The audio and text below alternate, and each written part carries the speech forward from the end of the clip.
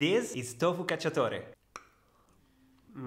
So aromatic. Take the firm tofu out of the package, pat it dry with paper towel and apply light pressure, cut it into slices, then cut it into small dice. Add it to a container and season it with soy sauce, extra virgin olive oil, and a pinch of salt. Toss with your hands, then transfer onto a baking sheet lined with parchment paper. Arrange tofu on a single layer, leaving some space between the dice. Bake in the oven for about 20 minutes or until brown and chewy. Then in the meantime, finely chop carrots, celery, and onion. You can do so with a food processor or with a knife. Fry the veggies with olive oil for about 5 to 10 minutes. Finely chop sage and rosemary. Add them to the pan with the onion, then add grated garlic, red pepper flakes, and fry for a couple of minutes, then add the tofu to the pan. Give it a quick stir, add white wine, let the wine evaporate, then add olives, canned tomatoes, and a little bit of soy sauce for that umami flavor. Season with a pinch of salt, and let simmer on medium to low heat for about 15 minutes. Add finely chopped parsley, give it a final stir, and